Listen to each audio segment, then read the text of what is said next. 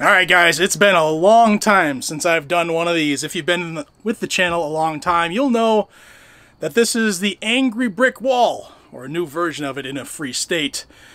And I have something that has had me infuriated. And I hope you're going to be infuriated too, because we're going to talk about three Republicans who voted for gun control, and we're supposed to believe that they did that and it's a good thing. And I want to explain it to you.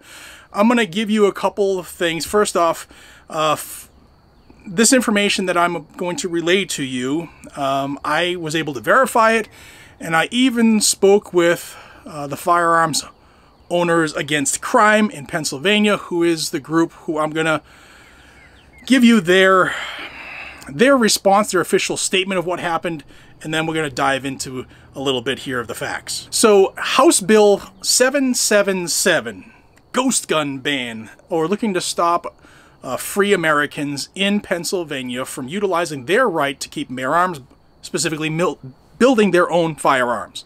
Something that's been illegal since before the United States was actually a country. It's always been legal. And that bill, FOAC, F-O-A-C, FOAC is, like I said, Firearms Owners Against Crime, and Jim Stoker is their president, who I spoke with. They were fighting hard to get people to come out and bug their politicians, bug their legislators, telling them not to vote for this. They were working with legislators to try to get them to vote against this. And some of this is just a game of numbers. The makeup in the Pennsylvania House is 102 Democrats to 99 Republicans as it sits, because one Republican is overseas in the National Guard, another one recently quit. So it's 102 to 99. And this vote came down, and these three Republicans, I'm going to give you their names, Joe Hogan, K.C. Tomlinson, and Martina White. Those three voted in favor of HB 777, banning ghost guns. We're going to use that term because that's what the bill's name is. And rightly so, people are irate. And there have been, like, Gun Owners of America in Pennsylvania has come out telling what they did. I got this information last night, but I was not going to record a video immediately last night because I was angry, just like you should be in listening to this, and especially when you hear what I'm about to tell you. So, like I said, we're being told that this is a good thing that they voted for it because of the long game. And the long game in Pennsylvania is maintaining control of the House and trying to win back a couple seats so that they don't become the next anti-gun state like Massachusetts. And I'm going to give you their statement of what they sent their folks, what they're telling their people, their members. It says, regardless of the flaws in the bill, regardless of the constitutional challenges raised by the just and correct legislators of the Commonwealth, regardless of the history of this nation, House Bill 777 passed yesterday on the floor of the Pennsylvania House of Representatives. I would encourage members to realize that Republicans who voted in favor of this bill did so knowing they would lose their seats if they did not because they wanted to.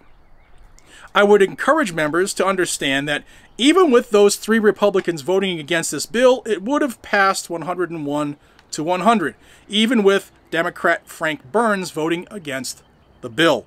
Understand these Republicans know this bill will not become law because their fellow Republicans in the Senate will kill it promptly.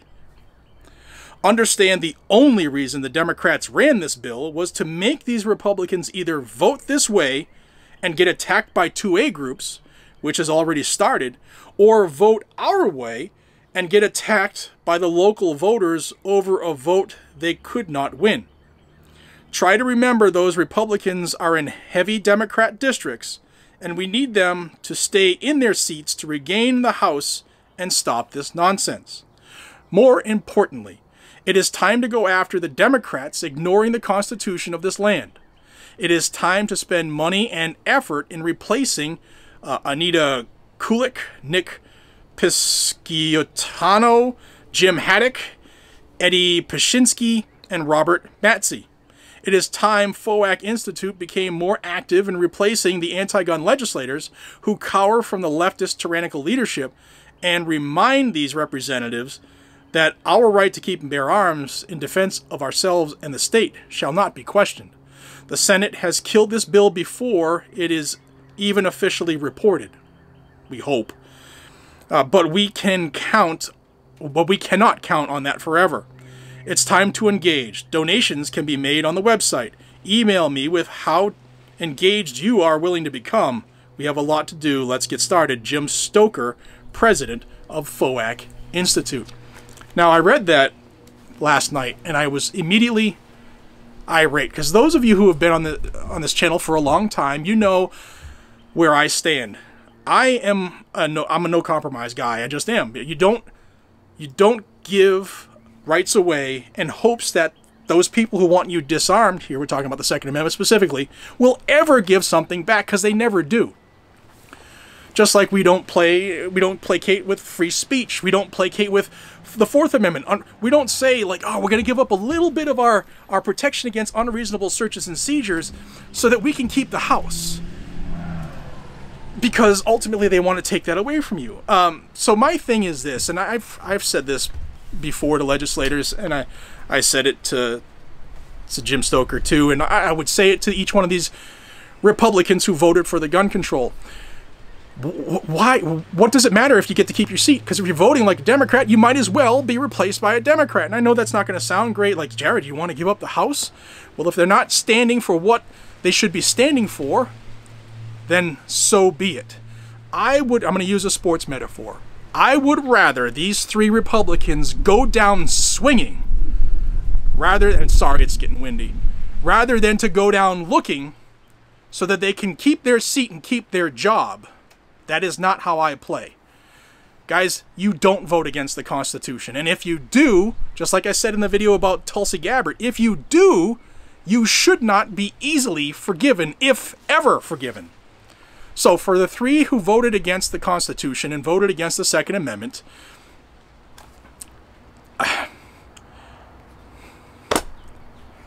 like, standing on principle for me means a lot. I understand the situation that they're in Pennsylvania because I come from the future. In Massachusetts, this is what happened in Massachusetts. The numbers are worked in a way, they're rigged in a way that if they continue to run these anti-gun bills, and there's more in the works. There's an assault weapon ban, there's mandated safe storage, and then there's the mandated reporting for lost and stolen firearms. Those are still waiting in the House. They're going to try to get these three to keep voting in favor of it so that they get voted out. And they think that because it's a Democrat-controlled district that they'll get the Democrat seat. Or if these three had the balls to vote affirmatively against anti-gun bills rather than voting for them, because that's what they did. They're supporting the gun control bill, hoping the Senate will kill it. Now, the Senate probably will based off of makeup, but they're politicians. Maybe they will, maybe they won't. But I would rather have them go down swinging. Do the job that your conservative brethren elected you to do. Don't crawfish. Don't squirrel away to live to fight another day. That's how this country, in my opinion, has gotten to where it is right now. Is for far too long, we haven't wanted to stand. I don't know if you've noticed, but people are starting to stand. So my thing here is I am not here to shred FOAC. I understand the position they're in because, again, when I was in Massachusetts, it was very similar. They got to keep those, they're trying to keep those seats because FOAC is a Pennsylvania-only group. They only care about Pennsylvania, and the Second Amendment goes away if they lose the Senate and the House because their governor right now sucks pretty bad. But if you vote against it, hoping the other chamber will do it, that's a game you're not guaranteed to win either. So, for me, do your job. Go down swinging. It's my opinion. I'm not telling you guys and gals to shred FOAC. I understand their position. The decision is yours. Do you stand on principle? The Constitution is the Constitution, and anybody who votes against that is a traitor to freedom, to our forefathers who died for that? Or are you on this side where you say, yeah, you know what? If it's going to lose no matter what in the Senate, then so be it. Maybe we get to keep those seats in the House. But I also want to say this, is those three Republicans that I mentioned, and I want to give you their names again because I want to be accurate. Come on.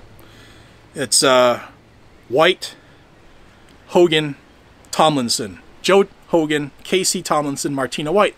They've all voted for gun control before. So to say it was a strategic option for them, I don't know if that holds water.